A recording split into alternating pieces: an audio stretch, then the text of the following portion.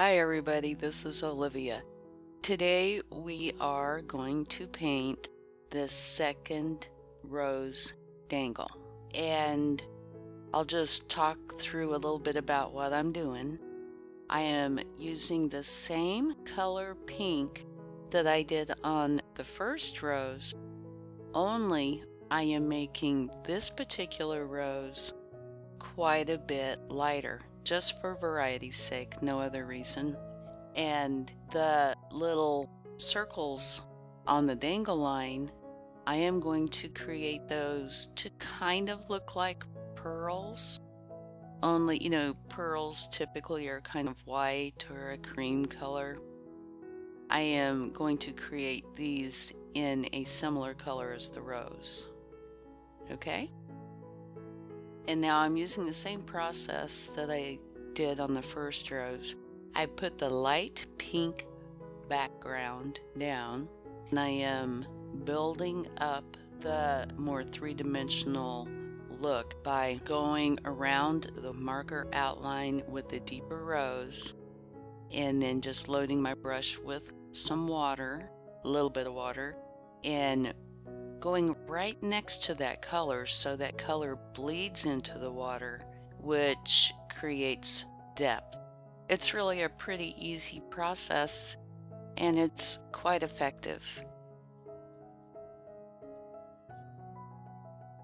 I would like to ask you, if you enjoy this video, to please give it a thumbs up, subscribe if you would like, I would love it, and hit the little bell notification to be notified of future videos.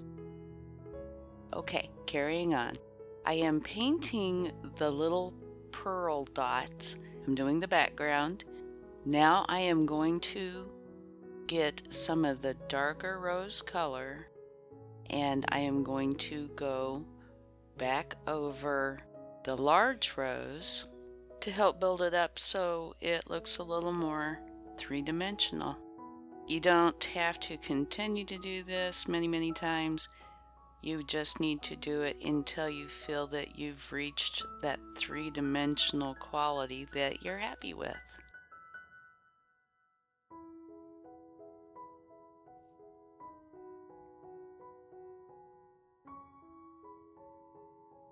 And while I'm doing that, I wanted to mention that I just recently went through a move, and so I'm living out of boxes at the moment. So please don't pay too much attention to my styrofoam takeout box that I'm using for a palette. As soon as I find my regular palette, I'll get it out and use it. Okay, now I am going over with a darker rose color on the flower a little bit more. And I'm not sure if you can see how it looks more three-dimensional as I do this. But depending on the paper you're using, you do have to be careful because you can only go over something so many times before your paper will start to disintegrate a little bit. So it's a good idea to know your paper. Okay? Okay.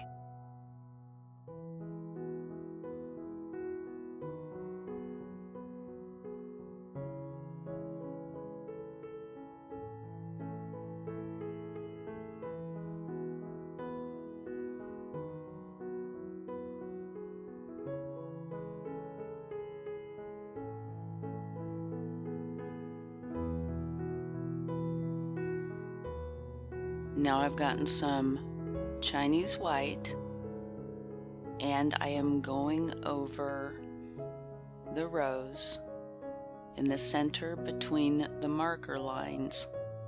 That will help it to pop, to bring it out even more, and make it look more three-dimensional. Ta-da! Okay, so now I'm going to work on the little pearls.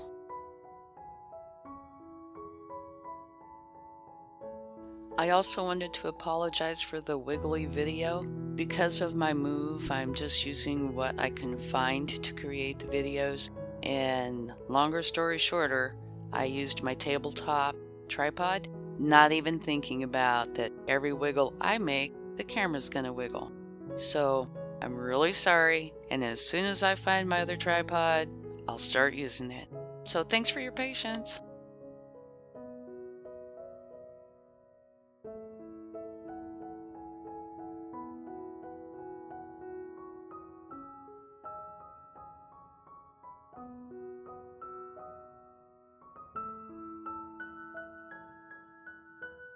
Okay, I thought this would be a good time to mention that I've taken a really small round brush and I am using the dark rose color and only going over one side of the little pearls, and you can see that I am going over the right side and making it darker.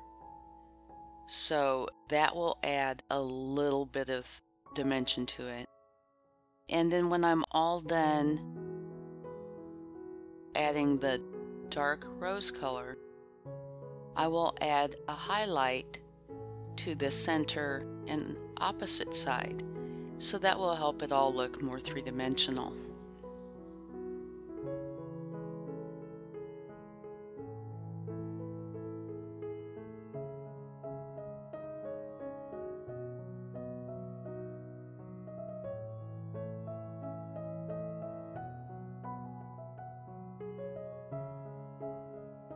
If you would like to help support my channel, I'll have links below in the description box for Patreon and the PayPal link for a one-time contribution if you would care to. I'd really appreciate it. It will help me to be able to keep the channel up and going. Thanks.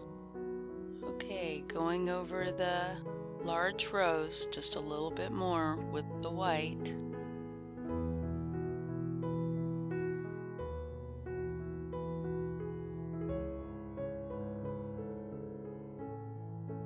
Now my idea of this, I wanted it to be really feminine, but I wanted to keep it really simple at the same time.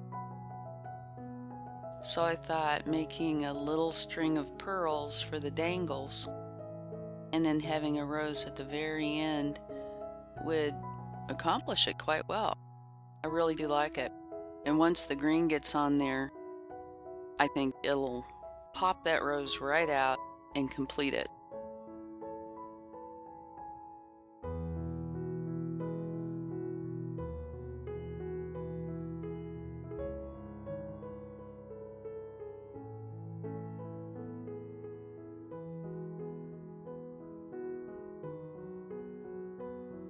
I remember when I was a small child that there used to be quilts made with wraparound roses. I haven't seen any in years. I always thought they were so pretty. They would just sew little circles and stitch that swirl. They were really pretty. Like I said, I loved them. And I even remember seeing a few little girl dresses with them on them.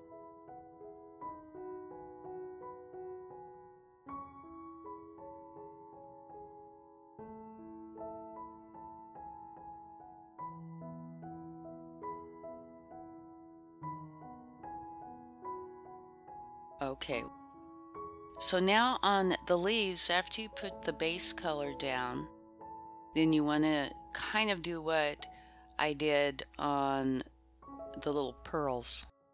You outline it, and you can do one side, or you can go all around it, however you'd like, with the dark green, and then pull back off some of the paint. So what you would do is you'd rinse out your brush and dry it off a little, and then just run your brush on top of that. But it obviously would still have to be wet. You can't do it when it's dry. And then once you get it the way you want it, put some white in the center, and that just makes it pop.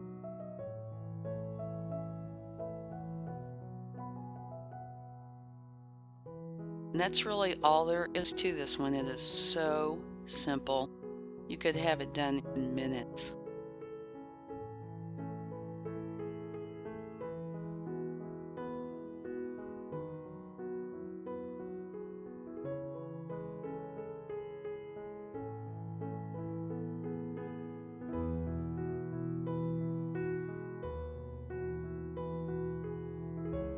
An idea to consider is taking this dangle and maybe making the pearls go around in a circle and turning it into a frame. I think that would be very, very pretty. Thank you so much for watching. I appreciate it. I hope you enjoyed it. Hope you give it a try. And if you do, I'd love for you to post in the comments how it went for you. Okay, have a wonderful day.